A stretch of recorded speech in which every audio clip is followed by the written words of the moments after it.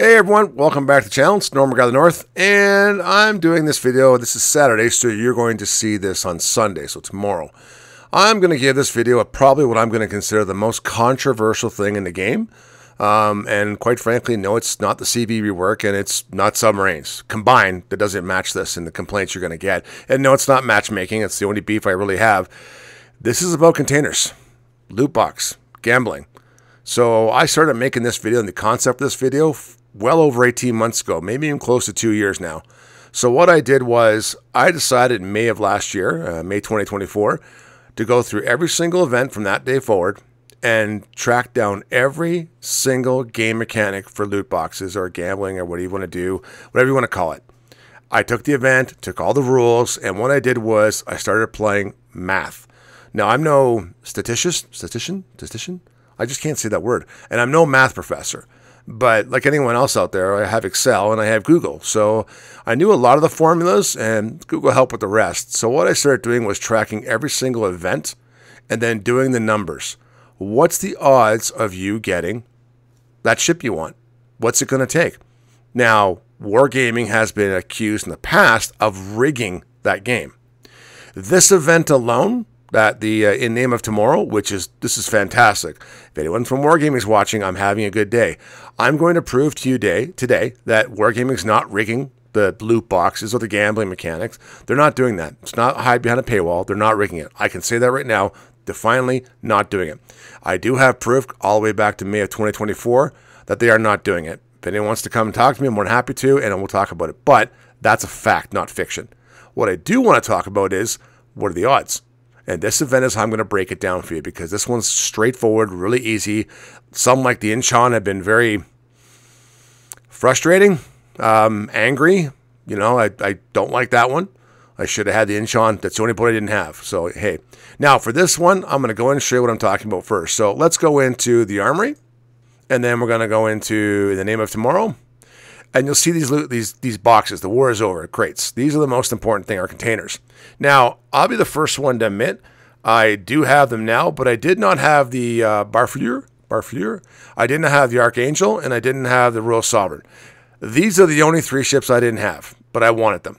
Now, I've added these up, and these are not exactly what I'm going to say free. If I had decided to buy all these, they would have been 84,010 doubloons. And that would have cost me $440. So still kind of a deal based on things like the Incheon and other things I've had to do, right?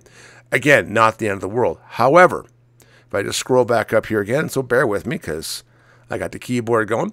I'm just going to go into one of the crates and show you this. So this is what you're going to get, and these are the ships. This is the one group, and this is the second group, and that's important. Now, the other ships you're looking at are, where'd they all go? There we go. Thank you. I have the Missouri, I have the Rodney, I have the Haida, love that boat. California, not so much. Belfast 43 I have, and just got some good buffs. And of course I have the Nelson, which you saw in the very beginning of the opening shot. There may be a video coming out about her very shortly. Now, out of these boats, I did not have the Barfleur, I did not have the Royal Sovereign, and I didn't have the Archangel. But I wanted them. Now, these groups are based on two things. First of all, the chance of getting these boats right here is 1%. The chance of me getting this boat is 1%. The chance of me getting these two boats is 6%. You follow me so far? 6% chance. So if I buy one of these crates, I have a 6% chance of getting this boat or getting this boat. Not this boat, I already have it. But it counts. So what's important about this entire system is taking that 6%. So I took that 6%, not the 1%, but I'll give you the entire thing in a minute because I wanted all three boats. And I'll give you the 6% how the breakdown works down, because you can guarantee get one of these boats in 40 crates. So what does that mean to you? Well, let me put it to you this way. After one container, that's a 6% chance. After 5 containers purchased, it's a 26.6% chance. Now, after 10 containers, you're at a 46% chance of getting it. At 20 containers, 71.5%. At 30 containers, 87.5%. At 35 containers, you're at 92.7% getting it. So the chances of you not getting it at the container point, or not getting the actual ship you want at 40 containers, well, there's a 94% chance you're going to beat the 40 containers. To do that, you have to go look at the price. So if you're starting to get up to 40 containers, you're paying too much. You actually should have gone through the Admiral pack. But when you start getting into only 10 containers, you're already at 46% chance of getting the ship or a ship you want. That's just one ship. Now, how does that work for what I wanted and what I was doing? Well, I want to break the numbers down for you. First of all, I got all 3 ships in 54 containers.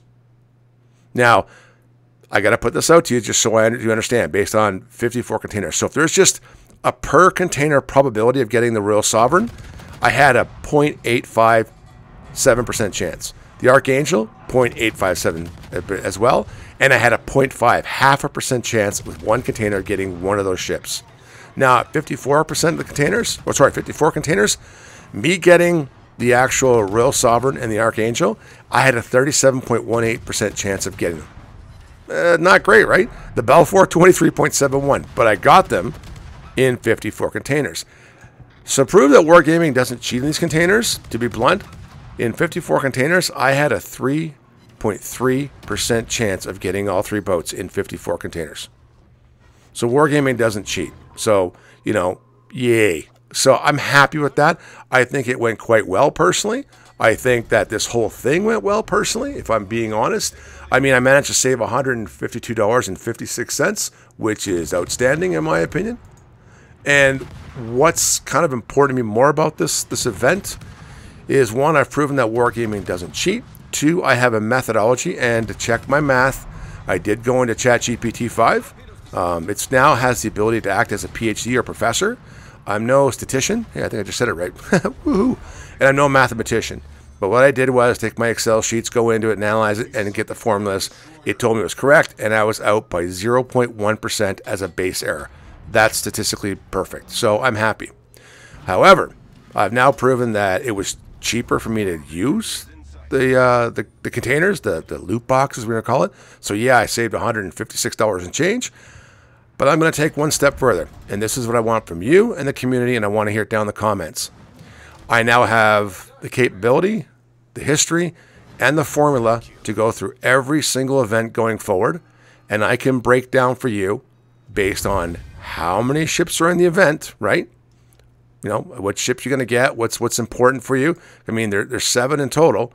Like, what ships are involved? I can give you all the statistics. So if you don't have this one, you would have got the ship, and, you know, as I first read down to you, about 40 containers. I'm offering to actually do this as a video at every event for you guys if you want, and tell you the breakdown. Not just have people complain about loot boxes or game mechanics or whatnot or being upset about it.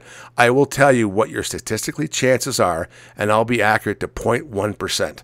So it'll tell you where you can actually do and what's more beneficial. So down in the comments, you tell me if you want to see those videos, because I think that's important. No, Wargaming doesn't cheat. No, they're not rigging it. And hey, you do have a chance. I just saved $156. So there you go, guys. Let me know down below if this interests you. I was debating whether I was going to put this video. If I'm being kind of honest, I don't want to have a controversial video, but you can gamble and win ahead, and sometimes you can gamble and not do it. For instance, I'll be blunt before I end the video here. If you had none of these ships and you wanted to do the actual containers, you're going to get hosed. Okay, so that's a fact. I can prove that now with math. Math doesn't care about people's feelings. It's just factual. So tell me down below. As always, thanks for watching. Take care. Stay safe. I wish you all the best. Bye for now.